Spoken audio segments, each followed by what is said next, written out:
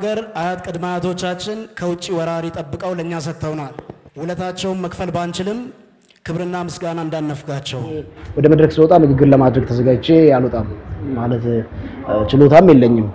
ግን ስሜት የሚያናግርሽ ጊዜ አለና የትላንትናውን መድረክ ላይ ከወጣው በኋላ ሳያቸው እነዛን ሰዎች አንድ ቦታ ተሰብስበው ያገኙዋቸው ሰዎች ከነዛ መሃል አንዱን ከተማ ውስጥ አንቺ እንኳን ብታገኝ ትደነግጫለሽ እና ደግሞ እነዛ ሁሉ አንድ ቦታ ነው ያገኙት። በጣም ደንግጬ ነበር። እቺን ሀገር አፍ ያስፈቱ ማለት ትችላለሽ እና በጣም ትላልቅ ሰዎች ነበሩ። እነሱ ፊት ስቆም የተሰማኝ ስሜት ተናገርኩኝ። እነሱም ተደስተው አጨበጨቡልኝ። አመሰግናቸዋለሁ። ብዙ እንዲለወጡ የምንፈልጋቸው ነገሮች ሊኖሩ ይችላሉ። መለወጥ ከፈለግን በፍቅር ብቻ ከዚህ በኋላ በጉልበት የሚለወጥ ነገር የለም። የኔ ትውልድ አነሳሱ በጣም የሚገርም ነው። ከአያት ከቅድመ አያቶቻችን የነበረ ታሪክ አለ። መሃል ላይ አንድ ጋፕ ነበረ። ይሄኛው የኔ ትውልድ በጣም የተለየ ነው። በምን ተለየ? ለምሳሌ የሚለየው ከዚህ በፊት የማትፈልጊውን ስርዓት ሊሆን ይችላል፣ መንግስት ሊሆን ይችላል፣ የምትቃወሚበት መንገድ ራሱ መንግስት አንቺ ላይ ቢቆይ የማያመጣውን ኪሳራ አክሰረሽ ነው ያንን ስርዓት የምትለውጪው። አሁን ግን አፈሙዝ ፊት እጅ አጣምረን ቆመን መንግስት ለውጠናል። ከዚህ በኋላ እዚህ ሀገር ውስጥ ለውጥ መጥቷል ብለን አንተኛ የተሻለ ለውጥ እንፈልጋለን። ለመለወጥ ግን የምንጠቀመው ጠመንጃ ወይንም ጉልበት አይደለም። አሁን ባለንበት በፍቅር በመነጋገር በጭንቅላት እንቀይራለን። የምንፈልገው ነገር እንለውጣለን። የኔ ትውልድ ደግሞ ይሄንን በሚገርም ሁኔታ ጀምሮታልና በጣም ነው የማደንቀው። ይሄንን ትውልድ ስራ ሳይኖረው የሚበላው ነገር ሳይኖረው ለነጻነቱ የሚታገል ትውልድ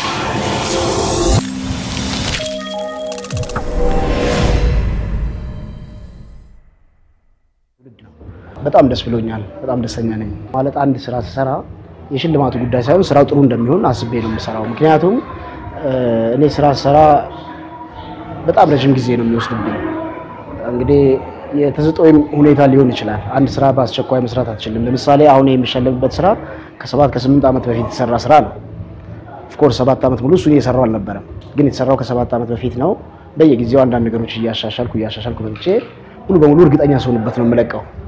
አልበም የሚቆየው በዚህ ምክንያት ነው። እስከምተማመንበት ሙሉ በሙሉ እንትን ብዬ ነው እና ስለቀው ጥሩ እንደሚሆን አስብ ነበር። ስለ ሽልማቶቹ ግን በተለይ ትላንትና የለዛ አዋርዱ በጣም ሰርፕራይዝ ነው ያደረገኝ። በጣም አስደስቶኛል። እዚህ መድረክ ላይ ብዙ መናገር አልችልም። መድረኩ በጣም ይከብዳል። አንድ ቃል ብቻ ልናገር። እኔ አማርኛ የለመድኩት እዚህ ውስጥ ባሉ ጠቢባን ፍቅር ነው። ብዙ ሀገር ላይ ከ10 በላይ የሥራ ቋንቋዎች አሉ።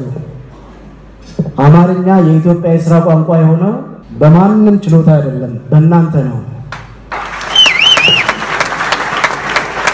አሁንም ሌላ ተጨማሪ የሥራ ቋንቋ ካስፈለገ እኔ የምመርጠው መንገድ እናንተ ሄዳችሁበትን እንጂ ሌላ ምንም ማለት ነገር አይደለም። አልገመትክም ነበር? ከተወዳደርኩ በኋላ ገምቻለሁ። መጀመሪያ ውድድሩ ነው መልኩን የቀየረው። በፊት በአማርኛ ምናምን ዙሪያ ብቻ ነበር የሚወዳደረው። በትላንትና ግን ከደቡብ፣ ከትግራይ፣ ከኦሮሞ፣ ከአማራ ልክ ኢትዮጵያን የሚመስል ውድድር ነበርና በጣም አስደስቶኛል። የትላንትናውም የዛሬውም አንድ አይነት ስሜት አለው። መድረክ ላይ እኔ ወደ መድረክ ስወጣ ንግግር ለማድረግ ተዘጋጅቼ አልወጣም ማለት ችሎታም የለኝም።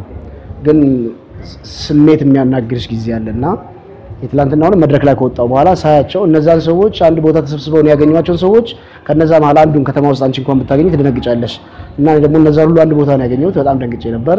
የተለያዩ ታዋቂ የሚባሉ ታዋቂም ታዋቂ እቺን ሀገር አፍ ያስፈቱ ማለት ትችላለሽ እና በጣም ትላልቅ ሰዎች ነበሩ። እነሱ ፊት ስቆም የተሰማኝ ስሜት ተናገርኩኝ። እነሱም ተደስተው አጨበጨቡልኝ። አመሰግናቸዋለሁ። ሀገር አያት ቅድመ አያቶቻችን ከውጪ ወራሪ ጠብቀው ለኛ ሰጥተውናል። ውለታቸውን መክፈል ባንችልም ክብርና ምስጋና እንዳነፍጋቸው ብዙ እንዲለወጡ የምንፈልጋቸው ነገሮች ሊኖሩ ይችላሉ። መለወጥ ከፈለግን በፍቅር ብቻ ከዚህ በኋላ በጉልበት የሚለወጥ ነገር የለም። እንዳይመጣብን በሀገራችን ላይ እኛም ዋቃን እንለምናለን። ክርስቲያኖች እግዚአብሔርን ለምኑ፣ ሙስሊሞች አላህን ለምኑ። እነሱ ከውጪ ወራሪ ጠብቀው ለኛ ሰጥተውናል። የዚህ ዘመን ወጣቶች ደግሞ ከውስጥ ወራሪ ጠብቀው እቺን ሀገር ሰጥተውናል። ስለዚህ ይሄ ዋንጫዬ መታሰቢያ እንዲሆንልኝ የምፈልገው ቄሮ፣ ፋኖ፣ ዘርማ፣ እጀቶ ለመላው የኢትዮጵያ ወጣቶች ዋንጫዬ ለነሱ መታሰቢያ ይሆንልኝ።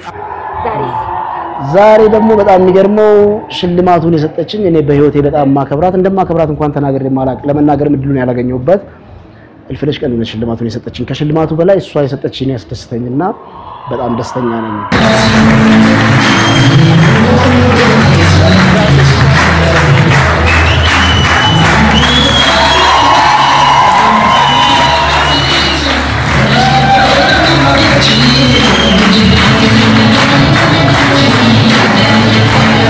እልፍነሽ ቀን ነው ከአፍረን ቀሎም ነበረች ከአፍረን ቀሎ በኋላ ስፔሻሊ በሽግግሩ ዘመን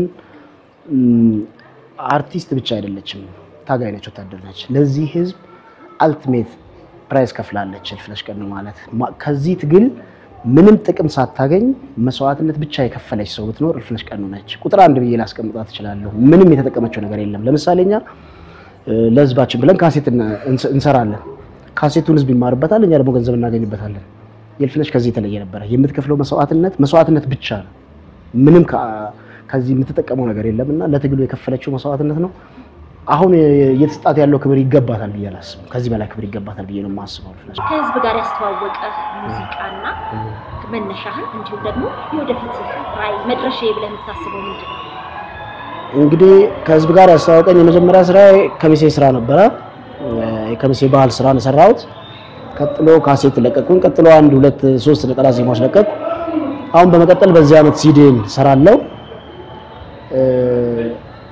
እንደ ግብ እንኳን ባይሆን እንደ ቅርብ ጊዜ እቅድ አድርጌ የምቆጥረው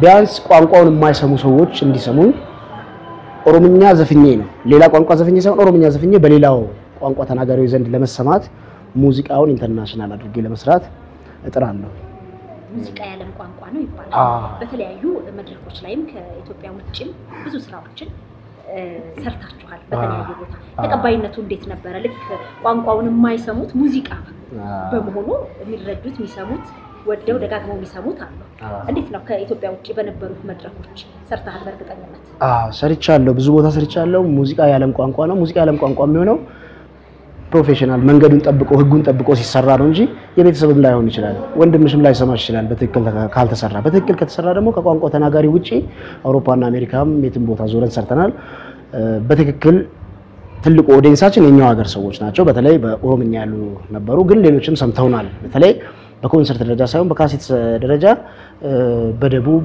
በሰሜን ተሰምቻለሁ ብዬ ነው ማስበው ከቋንቋ ተናጋሪዎች ውጪ እና በአውሮፓና በአሜሪካም ጥሩ ስራ ሰርተናል ጥሩ ተቀባይነት ነበረን በጣም ደስ ይላል ወጣት ነህ ገና እጅግ በጣም ብዙ ነገር ይጠበቅብሃል አሁን እነኚህ በትላንትና ዕለት ያገኘኸው የለዛ ሽልማት የዛሬው የኦዳ ሽልማት ለበለጠ ስራ እንደሚያነሳሳህ እርግጠኛ ነኝ የተሻለ ትልቅ ኃላፊነት እንደወሰድክም ነው የሚሰማኝ ዛሬ በርታ ለሰራኸው ስራ በሚል እውቅና ሲሰጥ ነገ ደግሞ ከዚህ የተሻለ ስራ መስራት እንዳለበት ይታወቃል እንደ ወጣትነት እንዳለህበት እድሜና እንግዲህ የኔ ትውልድ ምትለው ያንተ ጀነሬሽን አለና ምን ታስተላልፋለህ መልእክት አሁን ካለንበት ወቅታዊ ሁኔታ አንፃር ሆነ በአጠቃላይ ግን ላንተ አድናቂዎች በአጠቃላይ ባንተ እድሜ ውስጥ ላሉ ለኢትዮጵያ ህዝብ ለመላው በምንም በክልልም በምንም ሳንገድበው ምንድነው መልእክት የኔ ትውልድ አነሳሱ በጣም የሚገርም ነው ከአያት ከቅድመ አያቶቻችን የነበረ ታሪክ አለ መሃል ላይ አንድ ጋፕ ነበረ ይሄኛው የኔ ትውልድ በጣም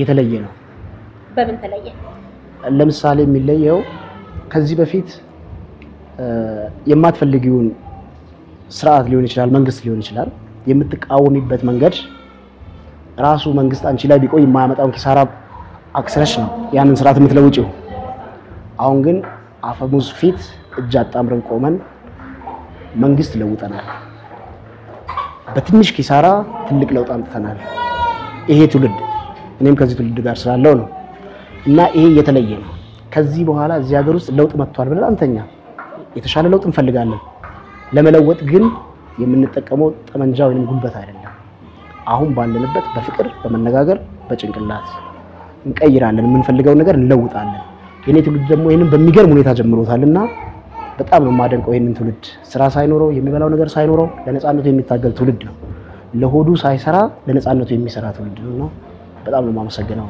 ኢትዮጵያ ወጣቶች በመላው ኢትዮጵያ ወጣቶች አንድ ላይ አመሰግናለሁ በተለይ ይሄን ለውጥ ለማምጣት መስዋዕትነት ይከፈሉ አዲስ አበባ ላይ የነበረውን ነገር ሁላችንም እናስታውሰው ነው ጎንደር ላይ የነበረው ነገር እናስታውሰው ነው በመላው ኦሮሚያ በደቡብ የነበረው ነገር እናስታውሰው ነውና ይሄ ትውልድ በዚሁ መንገድ እንዲቀጥል ነው የምፈልገው። በጣም የሚገርም ትውልድ ነው። ኢትዮኢንፎ ሚዲያ የተለያዩ ማህበራዊ ፖለቲካዊና ወቅታዊ ጉዳዮችን እያዘጋጀ ወደ እናንተ ያደርሳል። ሰብስክራይብ፣ ኮሜንት፣ ሼር በማድረግ ቤተሰቡን እናመሰግናለን።